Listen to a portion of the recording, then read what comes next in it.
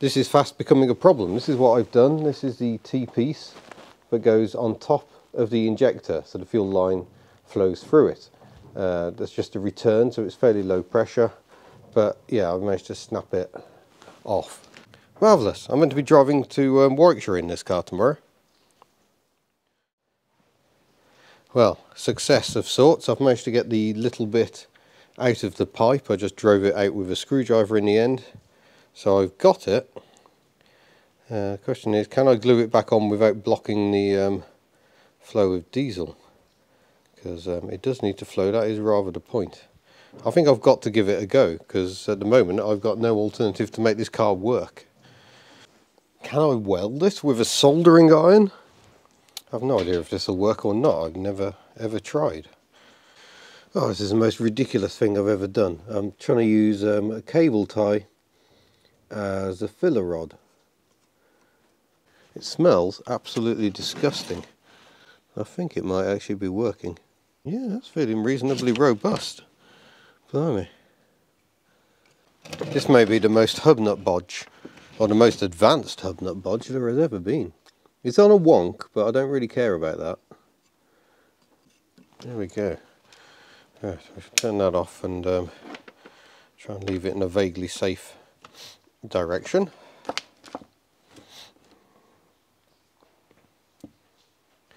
There we go. Right, and there we go. We've got hopefully a working return pipe connector. It's not my neatest welding, but hopefully it'll work.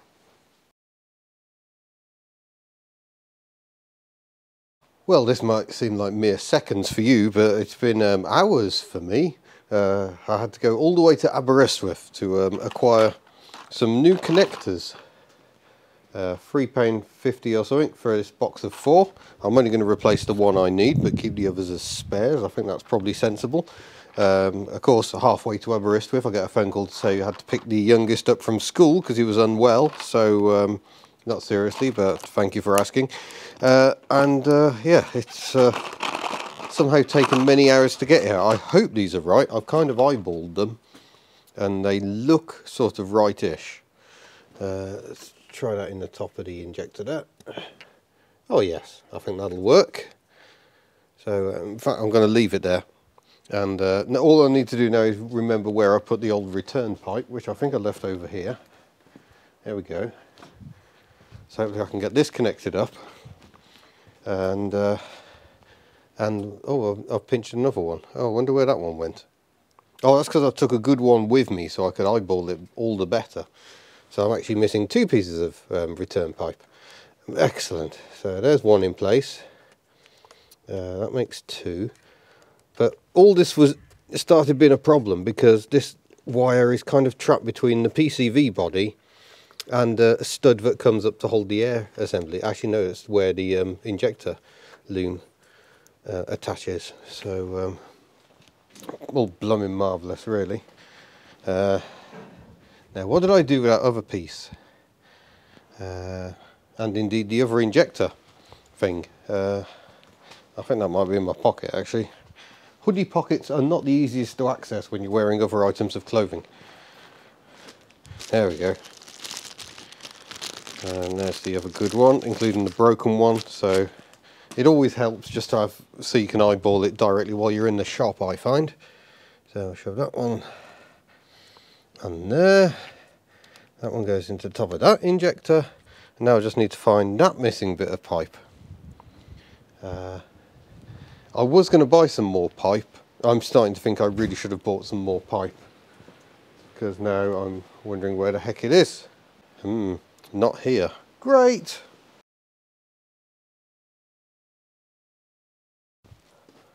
Oh, this could have been a fun game. It somehow ended up tucked underneath that wing. I would never have found that. Which seems a strange thing to say when you consider I've just found it. There we go. Let's connect that up as well. So that's the fuel lines basically. Any fuel that isn't taken by the injectors is fed into this return pipe and eventually makes its way back to the tank, I think, or at least back to the injector housing. So it can be used as appropriate. Right, let's get this connected up. and put these awful screws in. They've got a really coarse thread on them, so it's not like I can even replace them with anything else. I've got nothing that will fit the bill. It's enough waffle, I'll just keep putting stuff back together again. Right, the two mystery clips were for the return pipe T-connectors. So they're all clicked in. Everything is accounted for so far. I've got the map sensor connected and refitted to the inlet manifold, which is why I'm now getting it all bolted back in. I will nip these up, I'm just running them down at the moment. So the amusing thing is, I wasn't going to do the PCV today because I was a bit worried something might go horribly wrong. And then it did. So it just goes to show, I guess. Sometimes I do have a sixth sense for these things. And it's not ideal having your classic car also as your daily, because you end up sort of chasing jobs around a bit. But I'm actually enjoying this. I'm enjoying working on this car. I'm not entirely sure why. I mean, it's all a bit modern for me. I think that nut's had it. I don't think that one's tightened up there either. But there's plenty else holding it on. One more bolt there, a big long bolt I seem to recall. This would seem like the fellow. And is that also the same size? Apparently so. I mean, it's kind of one of the things with cheap motoring. I mean, I've had people send me links to all sorts of cars for sale, but the GSA is a very rare thing, as in a car I paid actual money for. And the GSA, oh no. The GSA is hardly trouble free. I need to go and find a magnetic pickup tool because that sounded lost. Yes, I'll leave you looking at an engine bay while I describe my journey. I went home in Foxanne for a spot of lunch and there it is, I knew it was somewhere, to pick up the GSA, because I wasn't going to drive Foxanne to Aberystwyth because she's generally quite dreadful at the moment. Have I still got my light up here? I have. Oh, I left it on, so it's now flat. That's botheration. So yeah, I left Foxanne at home and took the GSA, and the GSA started playing up and not running particularly well. So that wasn't great either. Just seems to be struggling, feeling a little unhappy on second choke, which is a little worrisome. Ran some Red X and some super unleaded through her when I was in Aberystwyth, but no joy as yet. Right, I can't see what's going on down there, and I've flattened that, so that's going to have to be charged. Always seem to be charging something. I think my jump pack's dead, the old one. Great. Just got a new one which is on charge at the moment, but maybe we've got enough charge for a torch. So this is my latest cheap Chinese jump pack, 20,000 milliamps, so it's not got the massive cranking power of the old one, but I'm hopeful that for my fleet that won't matter. Get off. I have just seen the socket. Oh, magnetic pickup tools really are amazing things. I must put that one somewhere safe and go and put this back on charge. But I'm hopeful this will start the Matiz. I doubt it would start this car. It is tiny. Now, had I tightened that up after all that? Yes. Right, beautiful. So that's the inlet manifold on. I think I'm going to give her a run at that. Just make sure the oil cap is actually in place. This will probably cause warning lights galore, I imagine.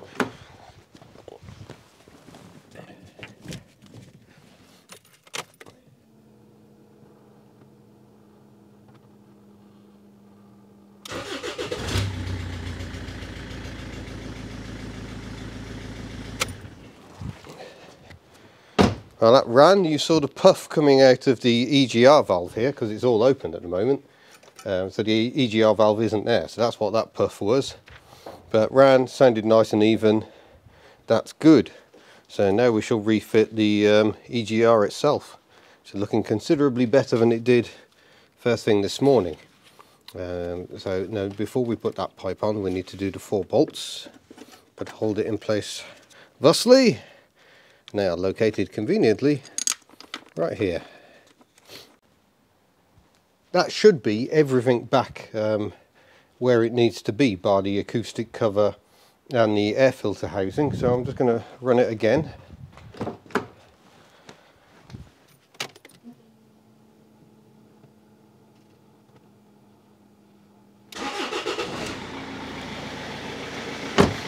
And we'll just have a check to make sure all is well. Sounds much as it ever did, very taxi-ish.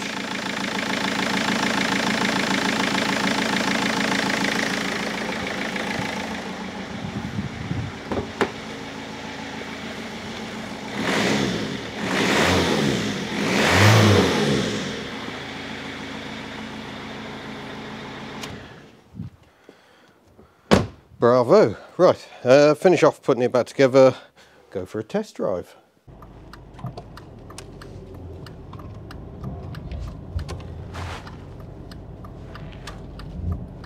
Let's take it over my favourite thrashing track. And what have we got?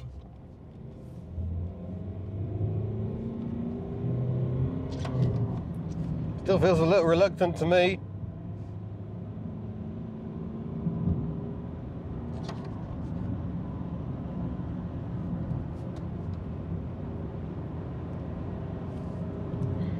Definitely pulling cleanly, but I think there's still more to give there, which makes me wonder whether my sudden power gain the other day was turbo vanes. We had just done a really steep hill climb, and probably the first time I'd really given it the absolute beans, and at high revs as well, which I was hoping to do that along here, but we appeared to have got stuck behind a tractor because rural Wales. But certainly you know, we're doing 1100 revs at the moment in third gear at 15 miles an hour, and if I put my foot down, yeah, that's picking up quite nicely. It's picking up cleanly. That's what it wasn't doing before. So every little bit I do is hopefully improving it. The PCV, if you ignore those, it can cause all manner of issues. Can even blow your turbo to bits. So it's a job that was well worth doing, whether or not there's any tangible benefits just from an immediate test drive. But nonetheless, hopefully we're now set fair for tomorrow's mission to drive to Warwickshire, where I will be doing some work, like I say, at the British Motor Museum. So at least I'm in the right car for that. It is a British motor.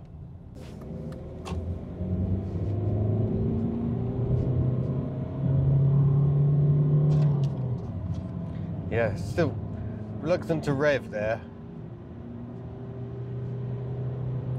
Feels like it hits a wall at about 3,500 revs. Not ideal. I shall keep thrashing and see if we can improve the situation. But there you go, it was worth doing the work for sure. Those EGR valves do get all gunked up. PCVs also get gunked up and just stop really acting like any sort of filter. So hopefully that will help the car's longevity, because I do actually like it, and I do want to keep on driving it. Oh, into some twisties. Oh yeah, I can feel the limits of those tyres. Must get some new ones. It is so difficult to get these engines up to temperature. I think I'm probably achieving it now with this Italian tune-up. We'll see how we go. It's not like it's desperately slow. It's not like the turbo isn't doing anything, but yeah, performance isn't quite where we want it to be. So we should keep on investigating, and hopefully you will see further examples of improvement to come on this channel. So thank you very much for watching. Don't forget you can head to the Hubnut store for all manner of lovely goodies, and that's at hubnut.org, where you can also find support options. I look forward to seeing you in a future video. Farewell.